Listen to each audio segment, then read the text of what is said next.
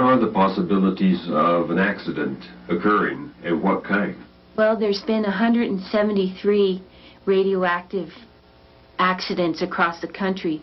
34 of those have happened in New Mexico. It will be that with all the transportation of all these high-level wastes and transuranic waste, we may be ending up with Chernobyls along the nuclear highways.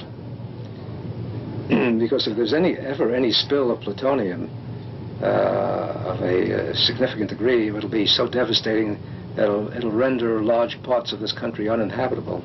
I think we need to have more respect for our Mother Earth than to force it to swallow this toxic excrement. Every time you produce bombs, you produce huge amounts of radioactive materials as wastes, which is leaking out into the air, into the soil, and into the water. The most precious thing we have is our water supply. If we contaminate our water supply, what is the meaning of national security? What happens when the government comes to your town or state and wants to put a nuclear waste dump there? We'll find out right now on Alternative Views.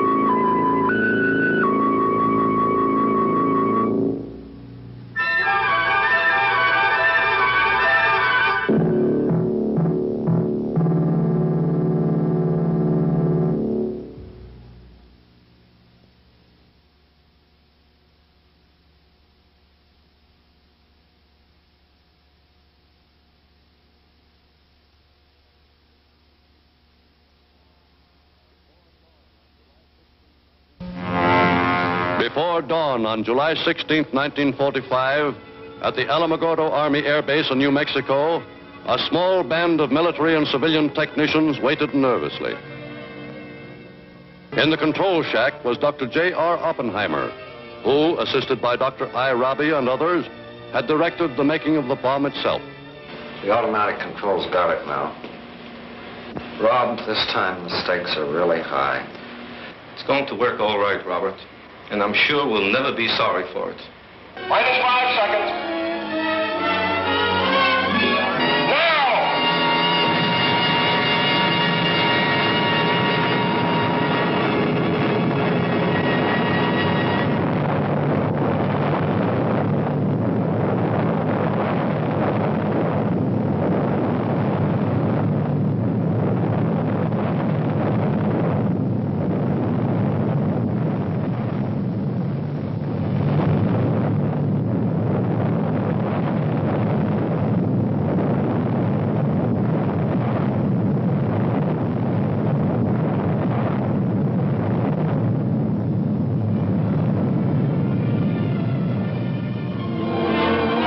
Today, the whole world fears the ultimate devastation which a war of atomic weapons could bring. And the United States is prepared to cooperate fully in eliminating, by world agreement and for all time, the nightmare of atomic war.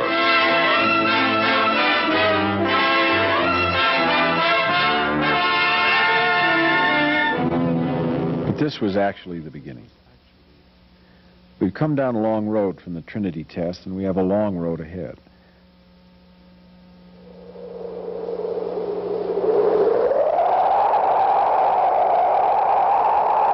Since the dawn of the atomic age, the world has experienced a steady buildup of a nuclear arsenal. Consequently, there's a massive backlog of radioactive waste byproducts. The long-ignored stockpiling of nuclear waste has resulted in a situation where products designed to protect us are now threatening our own health and safety. The United States alone is armed with 25,000 nuclear warheads. 17 facilities across the country are involved in the research, design, testing, and production of nuclear bombs. These facilities have accumulated approximately 300 million cubic feet of radioactive waste. Cleanup of these sites, where possible, could cost $100 million. At Hanford, Rocky Flats, Savannah River, and other weapons-making sites, citizens are suffering from DOE negligence and secrecy. In recent months, the Department of Energy has at least been trying to clean house and is now admitting its own gross mismanagement. States are closing their borders to hot trash as they come to grips with the nuclear waste dilemma. Well, it sounds like you got a bit of a revolt on your hands out west. Can you deal with it? Well, we hope to. We know that the governors in the West are very concerned about our difficulties. We don't want to have permanent storage in Idaho or Colorado, and we're working to open a facility that's been 10 years in the making in New Mexico, and we have a few more months to go on that. Well, if you only have a few more months to go, then everybody will be happy, because I understand that Governor Romer says the site in Colorado will be full up in 4 months. Are you sure you can open that New Mexico facility in a few months' time? Well, we were targeted to open it up in October of this year. That has been about a goal for the past 5 years. We have some additional steps to take, some certifications and some planning that needs to be completed. But principally, we also need to get a form of transfer called legislative land withdrawal that we need to go to Congress for. Congress hasn't provided that yet, and we'll have to work with them as well. What happens if New Mexico joins this a regional revolt? Are they going to demand more safety standards than they might have, given all the publicity, Mr. Frank? Well, we need to have that stored safely, and there must be a solution. If we don't have a solution for storing nuclear waste, we've got to stop producing them. That's all. Well, I've been led to believe by top security briefings by the Department of Energy with other governors that this is an essential part of the secure position of our national defense. Some of the low-level nuclear waste that is generated in manufacturing triggers for nuclear weapons needs to be deposited somewhere. The United States Department of Energy believes it does have a solution for unwieldy nuclear wastes piling up at DOE facilities. In the southeastern plains of New Mexico, WIPP, or the Waste Isolation Pilot Project, nears completion after 10 years construction. Millions of years ago, the ocean left vast salt deposits here. 100 acres of connected caves have been carved into these ancient salt beds, 1/2 mile underground. Here, military nuclear waste is destined to be sealed away for a minimum of 10,000 years. Since the Trinity test in 1945, DOE has designed, developed, tested, and produced nuclear weapons.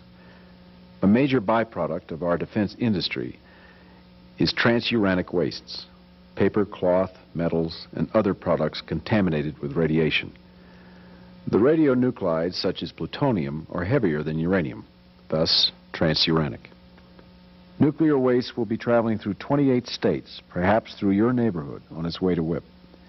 In communities along the nuclear corridor, concern is growing.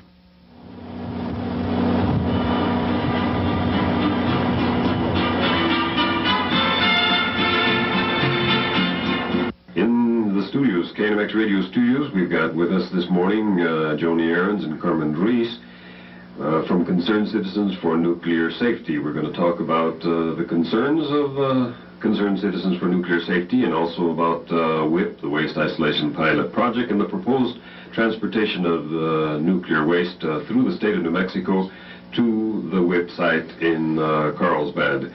What is the information that you have in reference to the total nuclear waste that will be transported through the state of New Mexico? The Department of Energy predicts that there'll be 1,450 shipments a year through New Mexico. I-25 will receive 1,000 shipments a year, which will be about 3 shipments a day past Las Vegas. Other waste will be coming from South Carolina and from Tennessee, Ohio, and Illinois on I-40. One of my major concerns is that there'll be an accident.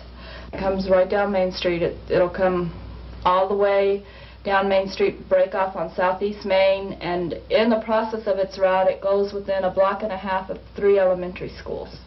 The city of Roswell has passed an ordinance saying that the trucks will not be able to come through Roswell except between midnight and 6 a.m. DOE is already challenging that ordinance, saying that that ordinance won't be enforced. These particular routes that we're talking about are actually funded by the state and the federal government. They're considered state roads and federal highways. And so the city has some interest, obviously, but I don't think the city has 100% say as to what we can do within those areas. What if one of those trucks come by and makes hits the bridge and one of those containers go into the river? It's not going to affect me. It's going to affect hundreds and thousands and millions of people downriver, because it's going to contaminate the water. It won't be usable anymore. The fish, it won't be edible anymore. With no evacuation plans, no insurance policies available, essentially. And that's what got me activated. I got so angry that I decided to take an ad out in the newspaper, a full-page ad, trying to educate people that WIPP was not down there. WIPP was here first, coming right through town. I'm more concerned about these whereas butane trucks that come through our city, the gasoline trucks, the sulfur trains. You know, if you want to worry, those things are more important to worry about than some gloves and some boots and some contaminated waste in a drum that's going to be in another container that's going to be sealed. I think they talk hats and gloves to keep the project low-keyed, to keep people uninvolved, to keep people unaware of what's going on. I think the scope of it's a lot larger. I don't think that they've informed them about the effects of plutonium. I came in as a very active conservative. I mean, I have a military background, I have a weapons background, I've worked in the weapons industry. I think they always wanted us to think, they, being the government, that we have no voice, no control, nothing we can do. Trust us. We're your federal government. Believe in us.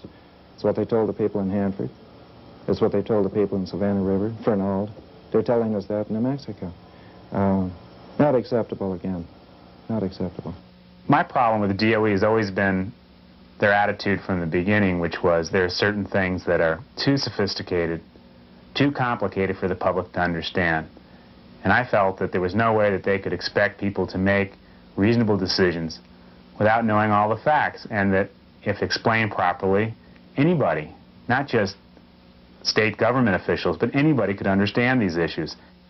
The problem I'm having is, as a city official, I'm supposed to be interested in what happens in our community. I'm supposed to be knowledgeable and trying to make the best decisions for our people. How can I do that when I can't get two people to come up with the same answer? How can I do that when the information changes? How can it be all of a sudden that now we have something which is not transuranic, something which is more hostile, something which is more lethal, when we were told it was going to be transuranic? What are we going to have? Is it transuranic or is it not? Wastes that are going to be shipped to WIPP are radioactive mixed waste. Now, radioactive mixed wastes are defined as radioactive waste which, through the process of their generation, are also contaminated with hazardous waste as defined by EPA under Resource Conservation and Recovery Act. And I think this issue of what's in the waste is a classic example. I don't understand how it could happen that we could have gone through hundreds of pages of environmental documentation, and all these years since 1980 when the final environmental impact statement came out, which never said a word about mixed hazardous waste. How can it be that now, for the first time, we hear about the existence of the hazardous waste mixed in with this transuranic waste, and the whole application of another federal statute which was never mentioned? There's no excuse for that happening now on the eve of when they want to start WIPP operations. So my feeling is that this whole attitude that they started off with, which is, if you knew what we knew but we can't tell you, if that attitude is carried forward to today, and I think jeopardizes the ability of the state and the federal government just to do its job and the whole democratic process that lies behind that.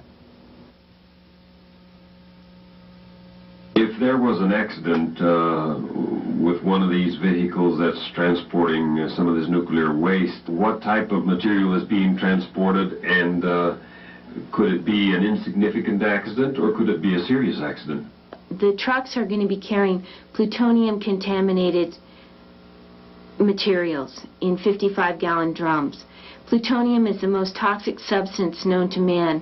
If 1 pound of plutonium was distributed across the world, every man, woman, and child could die as a result of it. This plutonium atom has a terrific amount of energy that it releases. although it has very little penetrating ability, once it gets against the membrane of the small passages in the lung, it could, a great likelihood, cause cancer of the lung. Once in the lung, the plutonium lodges in the tissues.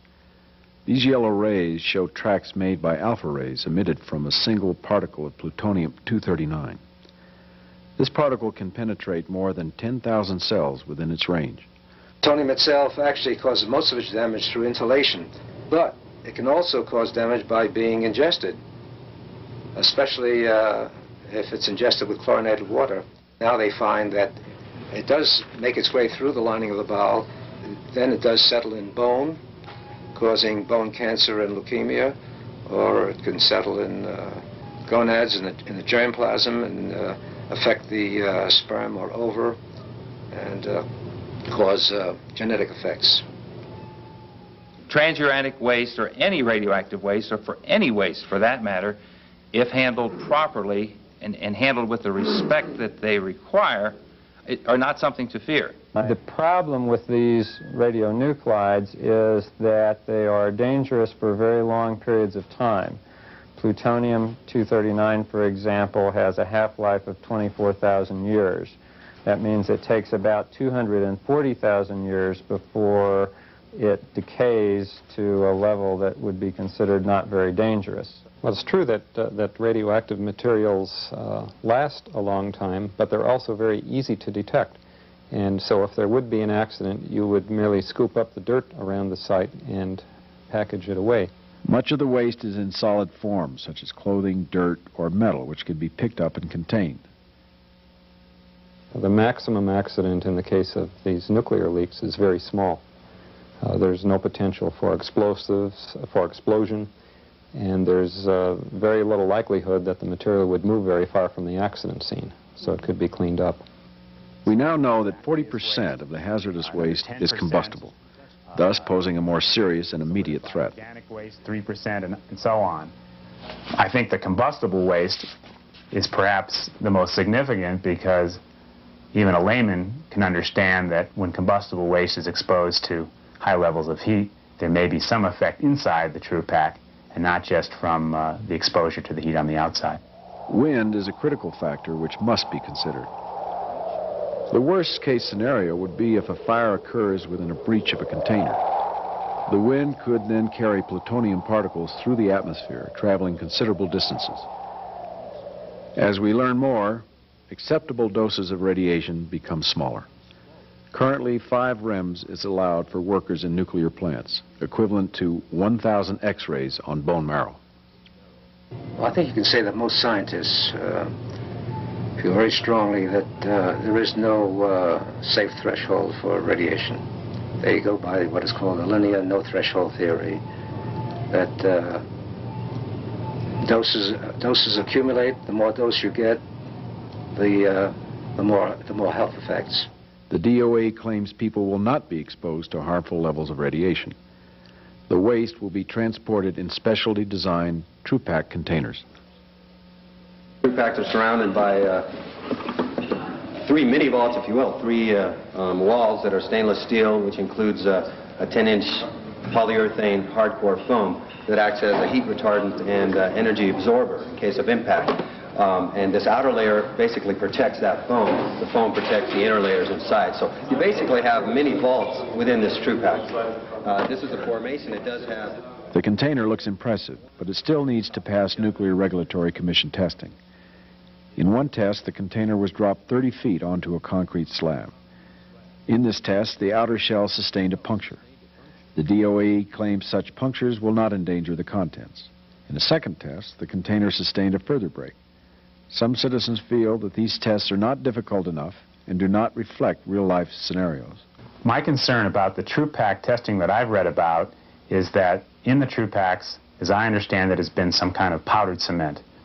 Yet, in the latest DOE document, we find out there's going to be about 85% of the transuranic waste is going to be hazardous waste or mixed with hazardous waste, including combustible materials and various other materials that are listed as hazardous materials under federal law.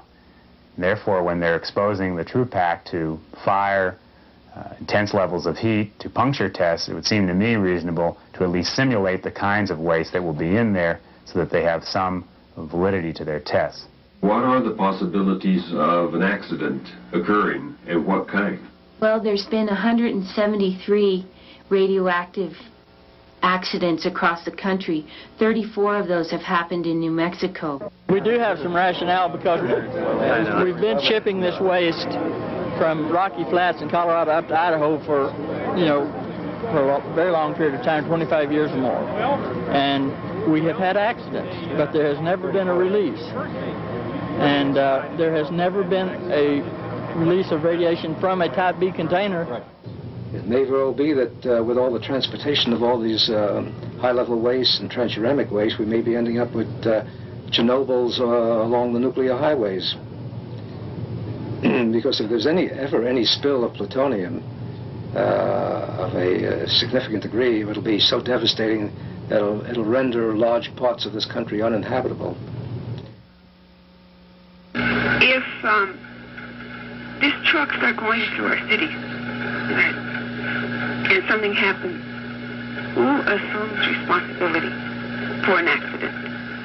Well, your volunteer fire department or your fire department would respond. The state police are the ones that would take over the situation when they responded. One of my services would be first responder to a scene of an accident in this, at least in the city limits. It's to determine whether or not there is any contamination as a result, and to attempt to form some initial opinion as to the degree of that contamination. Carlsbad had recently upgraded their equipment with a hazmat truck. However, Tully said first responders would not necessarily have Geiger counters or even protective clothing. And the second concern was that they were telling, or at least saying they were going to train the emergency preparedness people in the various communities along the WIPP route as to how to respond to an accident, and I didn't understand how they could even begin to train these people if they weren't able to tell these people what kind of materials they were dealing with. We've placed it into the responsibility of our fire department, and they are now preparing the plan for what we should and can do in the event that a spill might occur. So to say that today we're ready, it would be not an accurate statement. I don't think we are ready. Since this interview, the Santa Fe Fire Department received 2 official DOE first responder kits containing 1 plastic sheet, 2 paper suits, rubber gloves, 1 half-face respirator, and a roll of duct tape. I know we are not equipped. We have no equipment whatsoever to handle any accident that might occur. But I'm sure that if there is any funds available for any special kind of equipment, then I'm sure that we will be asking for assistance in funding this. The WIPP Trail is routed through major populated areas across the nation. In Congress, monies were promised for New Mexico bypasses and road improvements. No funds have yet been appropriated. One citizen has taken his concerns to one of the busiest intersections in New Mexico. I was overwhelmed with the support that I felt from passing drivers in the form of them honking their horns, in the form of them shouting out their window, "Thank you for doing what you're doing." And I realized that in some way we as a community at that moment had been bottled up, and we hadn't had the opportunity for a long time to express our feelings about the people's input about WIPP. Joni Ahrens took her concern door to door along the WIPP route. What if I drop it, Aubrey? Well, yeah, thanks. What I would like to do is take the signs and go along the routes and educate the people along the routes and let them know that the trucks are coming by and what hazards are potentially there. All of these issues that get raised when the government wants to bring plutonium-contaminated waste on the roads. From South Carolina, and it's all going to converge here in New Mexico. In Santa Fe, Concerned Citizens for Nuclear Safety, or CCNS, has grown into a powerful political lobby. Incredible. And there's no precedent for this kind of grassroots activism going against somebody as powerful as the DOE and the nuclear weapons industry and the defense contractors. We put $200 billion on defense contracts on hold when WIPP didn't open. It's amazing. So now we have people all over the country. I think the most amazing thing about the organization and about the WIPP issue is what it's done to the community. It's brought us together. We're learning how government works. We know how to write testimony for Congress. We know how to lobby our legislators. We know how to activate phone trees. We know how to raise money. We have to be very cautious, too, at this point, not to pat ourselves on the back because we have a long road ahead of us. Sasha Pyle took her concerns all the way to Washington, D.C., where she testified to 2 House subcommittees. Well, we know now that more calls and letters have been generated by the WIPP issue than in any other issue in New Mexico history. And the calls and letters have gone to the people here and to the people in Washington, and they do make a big difference. After our first meeting, we didn't even know if we were going to have a second meeting. And then some other people joined, and then some other people called. And today we're literally in the thousands. In the biggest protest scene in Santa Fe's history, citizens from the northern part of the state expressed concerns about safety and future generations. To every woman and man who's worried for your children, welcome. Welcome to the bigger family. And to every New Mexico person who's worried about the contamination of this land, welcome. You're not struggling alone anymore. We have sadness, we have anger, we have a sense of frustration. These feelings are totally appropriate. They're healthy feelings. And in fact, they're essential because we can't have a political movement without our passion. We need our passion. We want safety. We want safety. We want safety. If it cannot be demonstrated that it's safe, it has to be shut down. Yes, and that level, we're a Stop WIPP group, but only if it can be proven that it's not safe. There's little protest about WIPP in the southern part of the state, where in the past people have had to depend economically on failing agriculture, potash mining, oil, and gas industries. The WIPP has done some good economically for us. I don't think that the federal government or any agency would bring anything that would be unsafe for us, so we don't feel that it is that unsafe. Then the best salesman we have is the guy that's working out there making $35,000, $40,000 that's got a job for the next 25 years with some security. He doesn't have to worry about the potash prices. He doesn't have to worry about oil and gas. He doesn't have to worry about a layoff, something like that. And now they're talking, you know, there's enough waste out there for 75 years. So once we get this thing open, I think you're going to see this thing just really be a great, tremendous impact to the state of New Mexico and to Eddy County and the city of Carlsbad. I don't think it's helped the employment situation in this town. We went through 2 or 3 years of crisis time around here when WIPP was at its peak.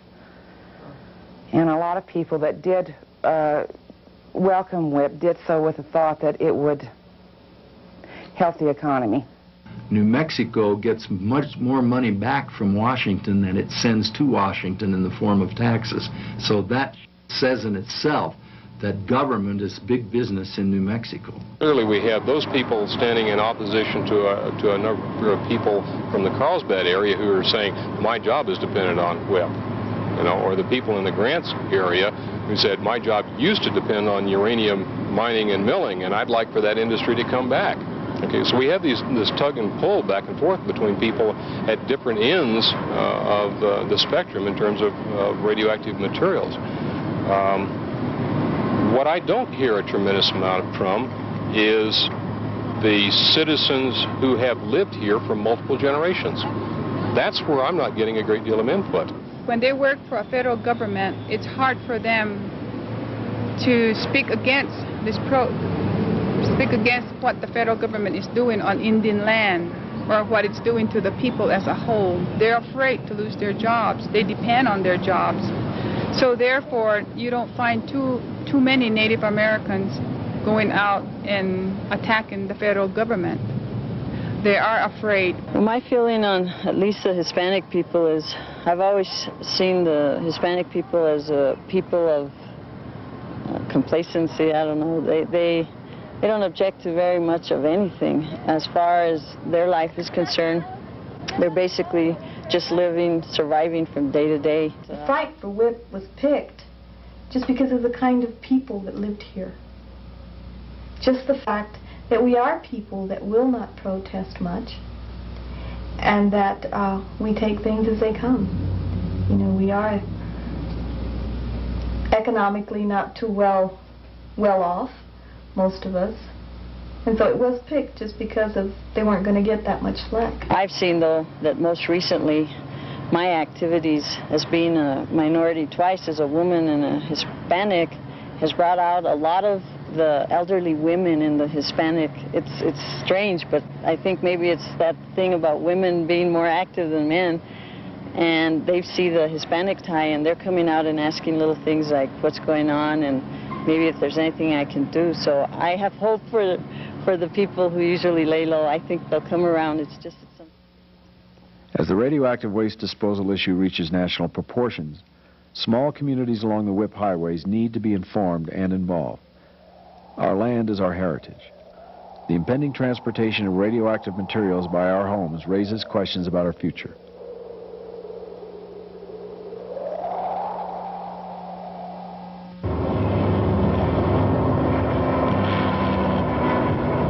What exactly is in the barrels? What is the potential for accident?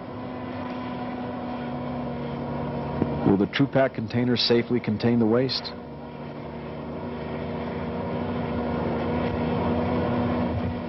Are we prepared to respond to an emergency?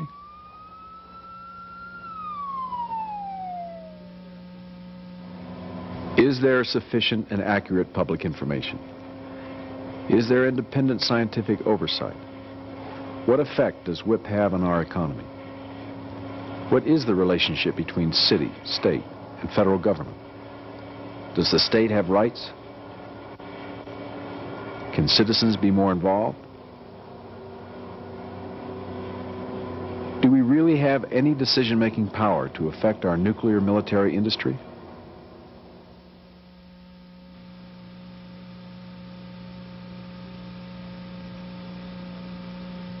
And the nation has 3 different tracks for solving the radioactive waste problem. High level, the transuranic waste going to WIPP, and the low level program. All of those are controlled by the Department of Energy. WIPP is the first one. WIPP will set the model and the pace and the entire routine by which the nation deals with its radioactive waste problems. I have personally been involved in directing the geotechnical studies and the research program which evaluates the WIPP region, the WIPP site itself, for its ability to safely isolate radioactive waste. I've been involved for these 13 years, and I've become convinced that the WIPP site is indeed a very safe and satisfactory location, that salt itself is a very desirable medium for this waste isolation. Well, WIPP's beneficial in particular because it gives us a laboratory on the deposition of nuclear waste. It provides jobs in the southern part of the state, strengthens that economy, and it completes the cycle of the nuclear energy business that we've had in New Mexico, starting with the science at Los Alamos, through uranium mining and refining, on into the use of those energy fuels, and now back into waste deposition. So it just completes a cycle that New Mexico is famous for. We know a lot about it, and as a consequence, we should be involved in it. Can't solve the nation's radioactive waste problem for the next 200,000 years with a political solution. And WIPP was not determined to be the nation's radioactive waste dump because it was geologically the best site. It was determined because politically the leaders down there invited the federal government to come down to help them create some jobs. And then they had to create a framework around that to prove that WIPP was in fact the best place to put it. And they haven't proved it yet because it's not geologically the best place. In 1956, the National Academy of Sciences recommended disposal of radioactive waste in deep geologic salt beds. The Academy stated that salt is plastic and that it creeps to fill in cracks. So any man-made openings or any natural fractures that might tend to occur in other rocks will be healed. Well, if you go back and look at that early report, 1956, you see that the recommendation was based on a belief that salt was dry and that it would remain dry. These attributes of salt, that it is dry, that salt creeps and heals possible breaches, that it is inexpensive and easy to mine, that it transmits heat well, all add up to make salt appear, in 1956, to be a solution to our radioactive waste problems. In the early 1980s, however, conflicting scientific findings came to light. We now know today that a number of those positive attributes of salt are either not positive at all, or this particular site doesn't have the positive characteristics. For example, the WIPP site is now clearly not dry. While there hasn't been enough water yet to dissolve the salt, there is water in the salt creating corrosive brine, which therefore would very quickly destroy any kind of metal containers that the waste was in, which means the waste would be in the salt very quickly. But to visitors at WIPP, the site appears dry. It's nothing like I had pictured it. You can just barely see the buildup, and it's dry, and I'm going to tell you, it's very dry down there. The way I pictured it was that there was water running all over. Well, this isn't true. And people all the time visit WIPP, and they want to see all this brine. We can't show them any, because it's coming in such tiny quantities it can't even be observed without doing extremely careful and detailed testing. Well, we say there's a lot of reasons why it's dry, and that is they're using fans right now to evaporate the water that is essentially seeping from the walls of the WIPP project. Roger Anderson has done some calculations, and Sandia Laboratories has done some calculations on the amount of brine accumulation from the salt after the WIPP project is closed. There's a range of numbers. If you take the lower range, then the problem doesn't look too bad. Sandia has chosen that lower range of values. If you take the mid to higher levels, then we have a site that is busting with water in 50 years to 100 years. Realized that we're dealing with a hazardous product, and I found other geologists that have been employed at the site that find this site to be absolutely a no-go situation, because they claim it's going to leak at some point. If it leaks, it will get into my environment and into my water supply, and I find that to be something I don't think the Department of Energy is honestly looking at. EEG stands for the Environmental Evaluation Group, and our sole purpose is to evaluate the WIPP project. Some of the major accomplishments to date include the relocation of the repository 1.25 miles to the south after the interception of a 17 million barrel brine reservoir. A mile from the center of the WIPP site, a mile north of where the main shaft is at the WIPP site, there was a borehole drilled in November of 1981. The Department of Energy at the time felt there wasn't any brine there. Independent scientists felt that there was brine there, and the purpose of drilling the hole was to see whether it was or not.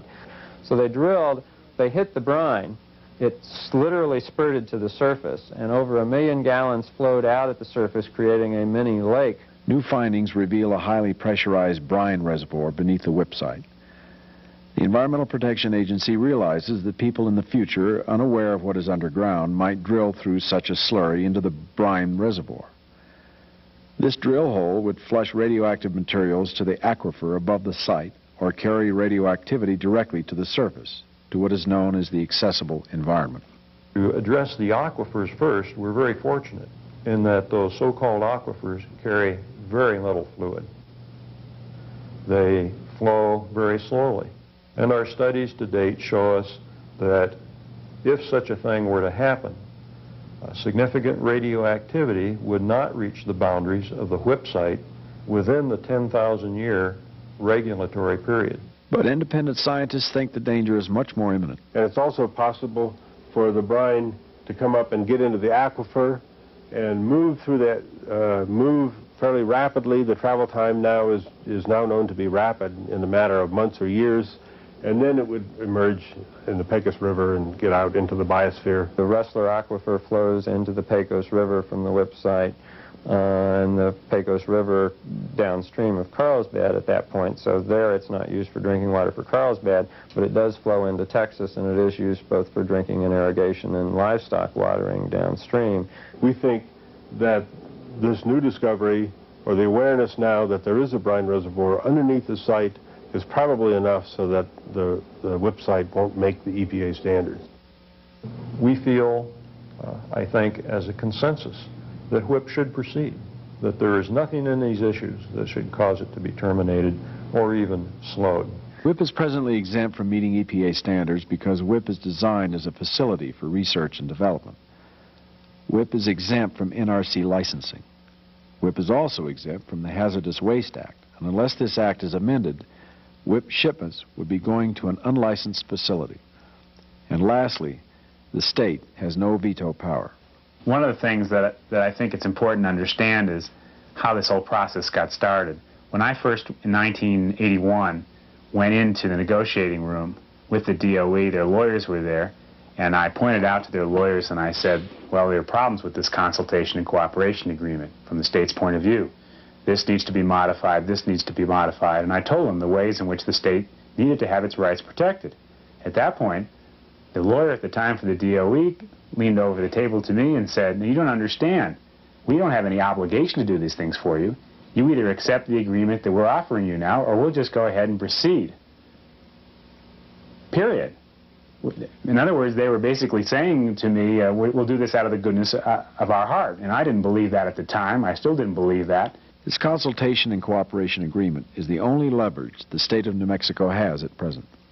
New Mexico Representative Richardson sponsored a bill in Congress which requires that WIPP meet EPA standards before the land is withdrawn from the Bureau of Land Management and given over to DOE's exclusive control. This is what the bill that I have does. It says that no waste can come in whatsoever unless all EPA standards are met. All of them. And they can't have experiments. The Senate version of the land withdrawal bill does allow for experiments. These experiments are controversial because they permit a percentage of waste to be placed at WIPP without meeting EPA standards. The kind of information that we need has to do with how much gas will be generated from the waste itself as the organic materials in there. The coveralls and the booties and the rubber and the chem wipes, as this all disintegrates, it forms gas. And we need to know the rate at which that gas is produced and the kinds of gas. Unfortunately, we're not satisfied with the experimental plan that DOE has provided to date. In fact, the plan really only provides for one experiment to measure different types of gas being generated from the different waste forms in an actual mining environment.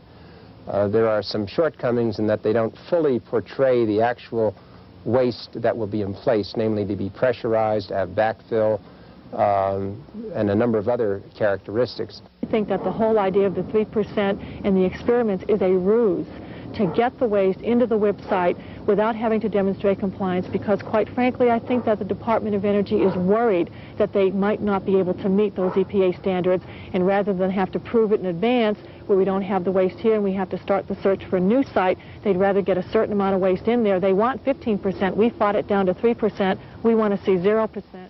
If the bill does not pass by the spring of 1989, the Department of Energy may bypass Congress and take control of the land administratively. In the overall, the people of New Mexico want WIPP to be proven safe. And I really firmly believe this. This is not a PR statement. I think that they have to let us attempt to prove it safe. Right. It's as easy as that. If we can't do that at the end of that period, then all this is mute. All the demonstrations and everything else. The things that we're concerned about is and if they'll back off and let us get this thing open and give us 5 years of testing like we want to do, and don't cut us back, I think we can prove that it worked. And if it doesn't, take it back and put it in Rocky Flats or Los Alamos or wherever it came from. But I think we're on the right track and we've got a great program. To date, the Department of Energy has not published any plans in the event that they have to retrieve the waste. Would they return the waste to Idaho?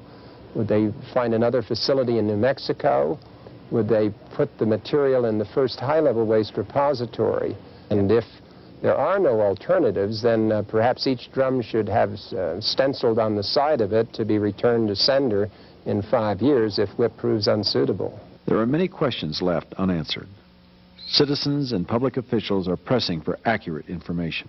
The information has been very hard to come by, and the DOE plays a particularly sophisticated shell game with figures and, you know, how many shipments a day, for instance, what's in them, the definition of radioactive waste, low level, high level, transuranic waste. The concern that people have is are people being totally candid. You know, the waste for WIPP is frequently characterized in the newspaper and elsewhere as low-level waste. Well, it's not low-level. A low level could be disposed on the surface for about $2 billion less than we're going to be spending on this project to put it 2,100 feet underground. Well, I don't think that the government presents all the truth. Most of the time we have to dig and dig and dig, and, you know, 50, 20 years later, 30 years later, we find out the truth, the whole truth, you know. Alberta's mother, Viola, was a witness to the first above-ground nuclear testing. And everybody thought it was a big earthquake. Everybody got out, the dish fell off the cupboards, and the house se cortó por el medio, como se dice? Cracked in half.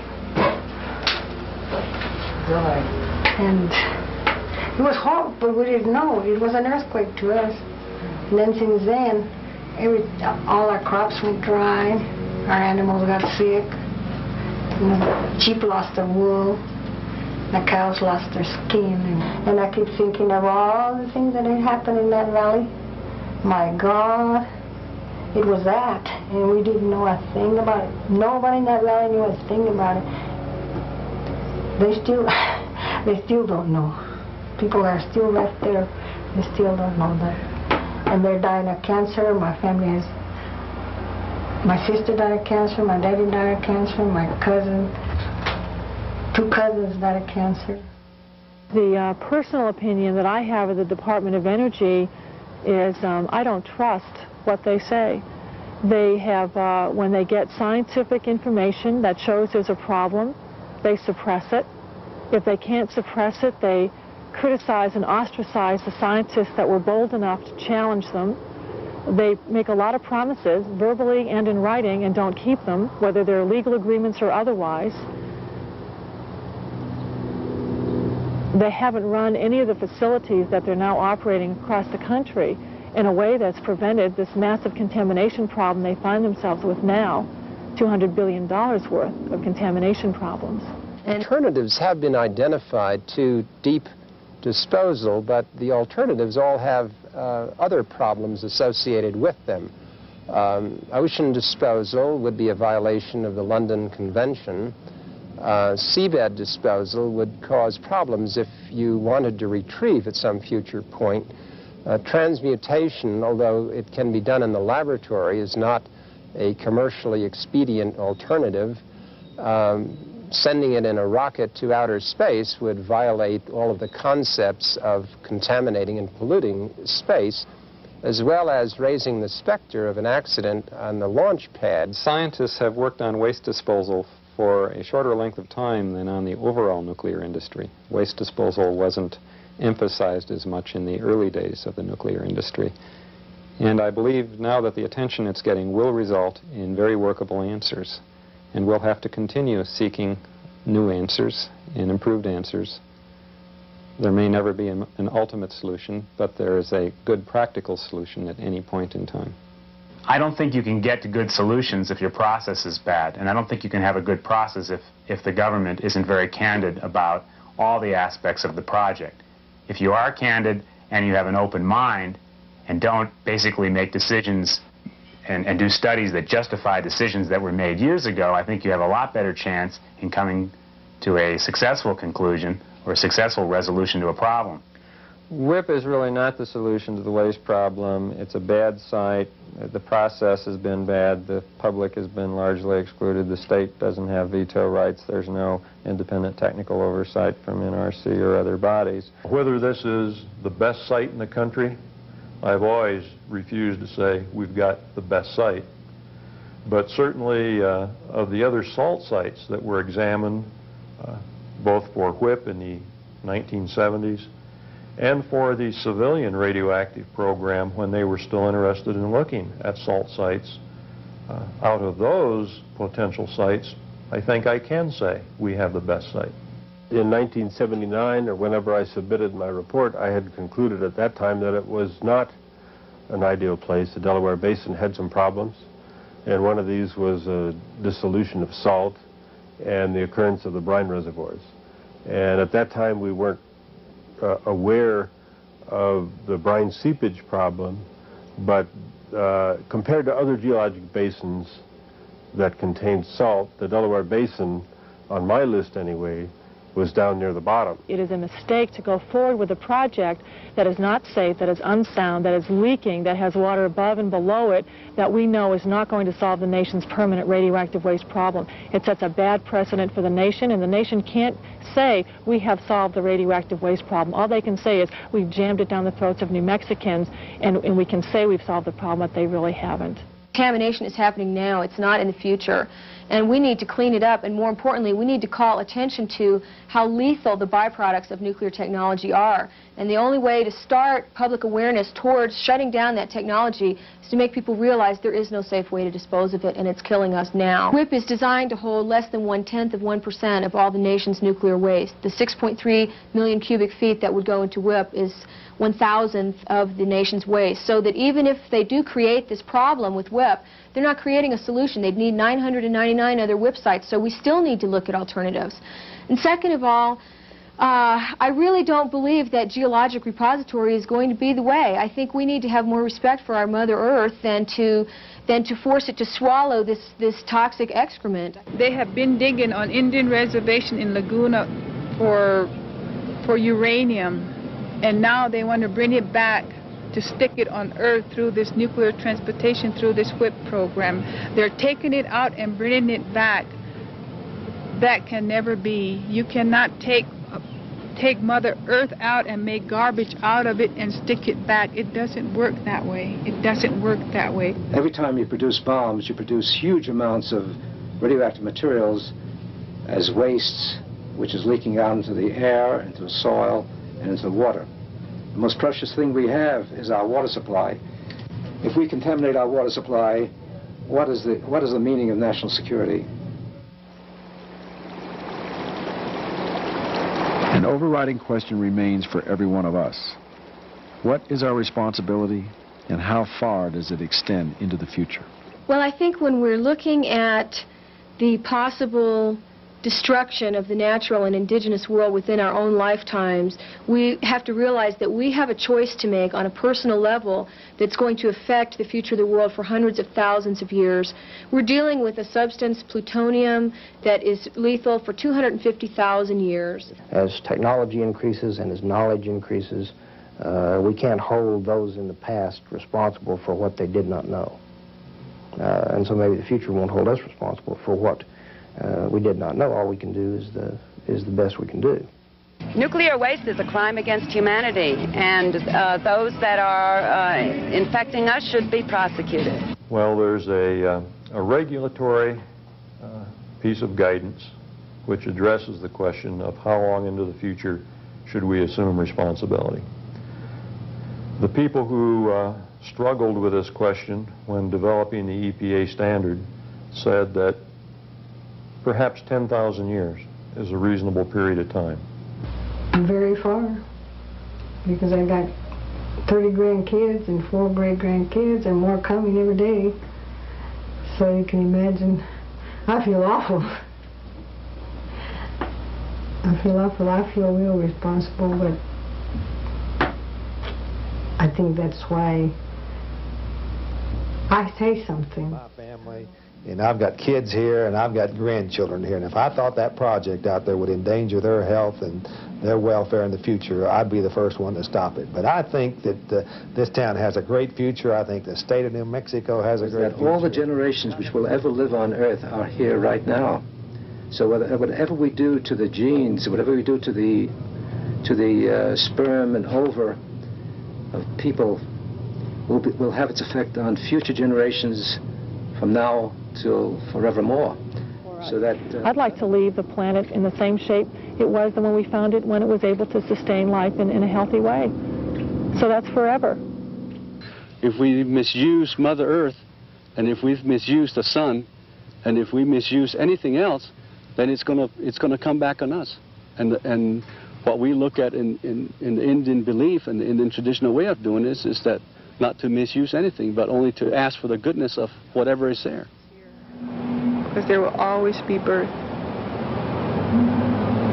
And I hope when that birth comes that they'll also see the light, the sun will always be here, and that the tree will always be here, and the waters of the earth will be here, where they can take them by the hand and drink this beautiful water like it was before, where they can see their reflection of love in this water.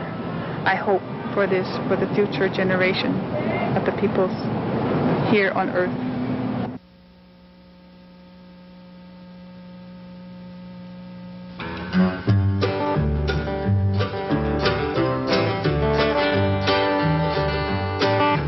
Lost my job here ranching because the price of cows went down. But now I've got a real good job burying nuclear waste in the ground. It's a brand new industry and there's no better place. We make the bombs, we got nuclear arms, now we'll embrace your waste. Our state is a dump site, 220 and 239. Our state is a dump site, just bring it all here, that's right. Our state is a dump site, we'll take whatever you say. Record our trips into Mexico, where the hot times never end. Governor Gary Carruthers says our economy needs a boost, and taking waste from all over the state sure brings a lot of loot. There's money for new highways and there's jobs for lots of folks. And if it leaks, the DOE will issue us true pack container coats. 250,000 years is a pretty good chunk of time to keep radioactive waste down in a salt cave full of brine. But we ain't worried and we need the money, and the engineers say it's fine. So send it to us, it's an economic loss and a multi-unemployment line. Our state is a dump site, 220 and 239. Our state is a dump site, just bring it all here, that's right. Our state is a dump site, and we'll take whatever you send. Collecting our trips into Mexico, where the hot times never end. And that brings us to the end of another Alternative Views. Frequently hear from viewers who request a list of news publications which we use on Alternative Views, and also a reading list for U.S. power structure in the mass media. If you would like to have these, send a stamped, self-addressed envelope to the Alternative Information Network, P.O. Box 7279, Austin, Texas 78713. You must send a self-addressed stamped envelope. We also can provide you with information on how to get documents by John Stockwell, the former CIA officer. We'd like to thank Penelope Place from Santa Fe, who let us use her wonderful documentary on Alternative Views. Alternative Views is a production of the Alternative Information Network, P.O. Box 7279, Austin, Texas 78713.